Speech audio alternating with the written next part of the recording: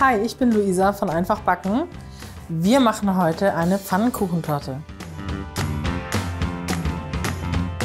Dafür brauchen wir 6 Eier, wir brauchen Milch, wir brauchen Mehl, da habe ich schon eine Prise bzw. 2 Prisen Salz mit rein, ein klein wenig Zucker, Vanillezucker, Zitronensaft, ein bisschen Öl, um die Pfannkuchen auszubacken, jede Menge gemischte Beeren, einmal als Topping, einmal für die Füllung, nochmal ein bisschen Zucker, Mascarpone, Sahne und Wasser. Für den Pfannkuchenteig geben wir jetzt Mehl mit Salz und dem Zucker in eine Rührschüssel. Ich verrühre das kurz. Jetzt gebe ich die Milch dazu. Und ihr könnt es entweder mit einem Schneebesen oder mit einem Handrührgerät zu einem glatten Teig verrühren. Und nun kommen die Eier dazu, einer nach dem anderen.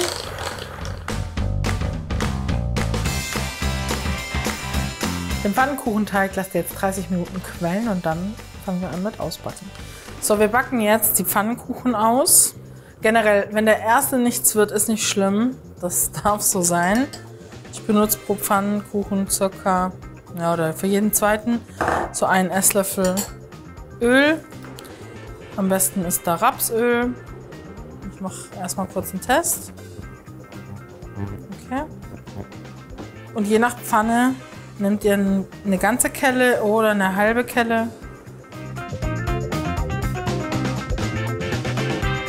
Dann warten wir kurz, bevor wir ihn wenden. Wir sehen ja von der Seite, ob er stockt oder wann er gestockt ist, der Pfannkuchen. Es dauert noch kurz, so lange warten wir. Und dann wenden wir ihn auf die andere Seite, braten ihn noch mal eine Minute von jeder Seite und dann ist er fertig. Dann kommt schon der nächste in die Pfanne.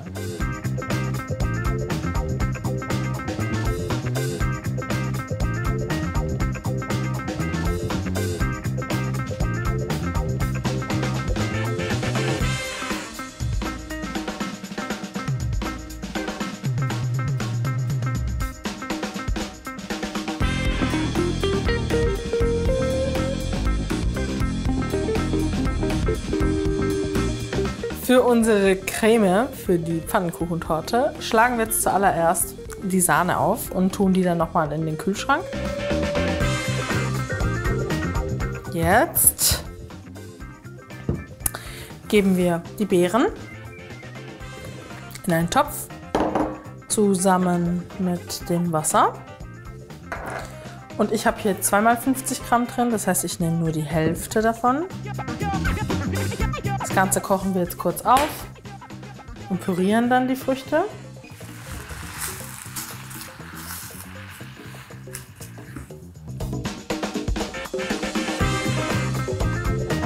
So, unsere aufgekochten Beeren habe ich jetzt in diesen schmalen, hohen Messbecher. Das pürieren wir jetzt.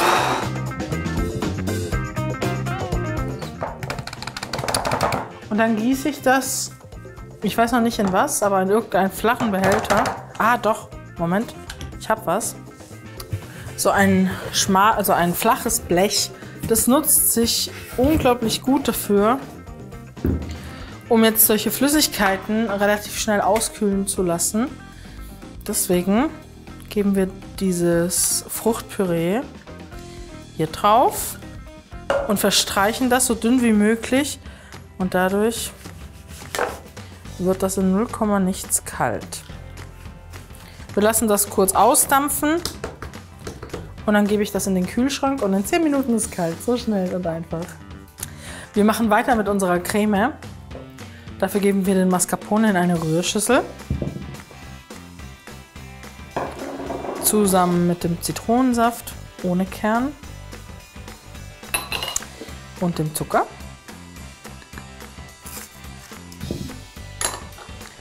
Und das Ganze verrühren wir jetzt kurz.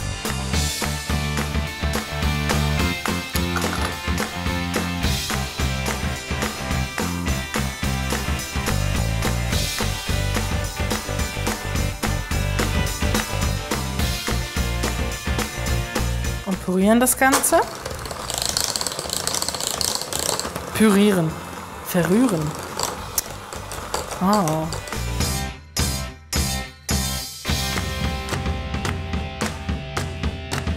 So, und jetzt heben wir unsere geschlagene Sahne in 3-mal unter. Also haben wir hier eigentlich mehr eine Beerenmousse, die dann zwischen die Pfannkuchen kommt. Das ist ziemlich geil. So, wir starten mit dem Schichten. Dafür nehmen wir uns einen Pfannkuchen, verteilen 2 Esslöffel von der Creme drauf. Ha, so läuft's auch.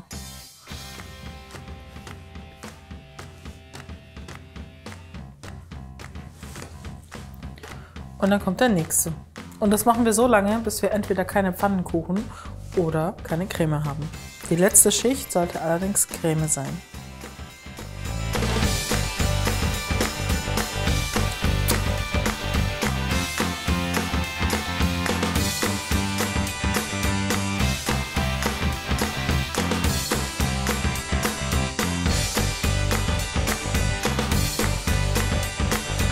So, und dann dekorieren wir aus mit den Beeren.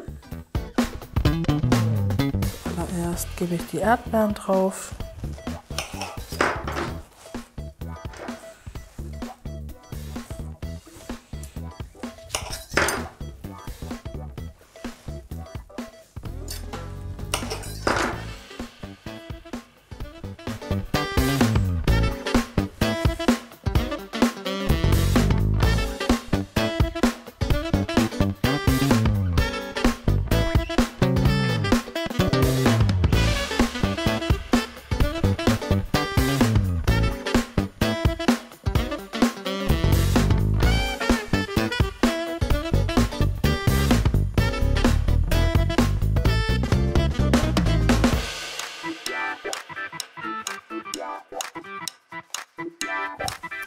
Und fertig ist unsere wunderschöne Pfannkuchentorte.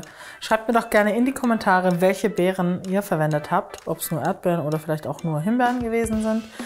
Lasst uns ein Like da, wenn euch das Video und das Rezept gefallen hat. Abonniert unseren Kanal für weitere tolle Rezepte.